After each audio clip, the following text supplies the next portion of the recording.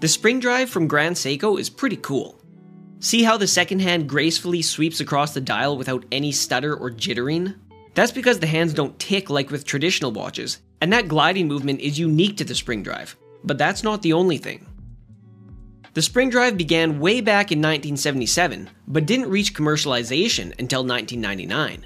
It started when a young Seiko watchmaker wanted to achieve the accuracy of quartz in a mechanical watch. And the spring drive accomplishes that with an astounding plus or minus 1 second per day accuracy, double what you get with even Rolex. The spring drive is a mechanical movement powered by a mainspring with no batteries involved.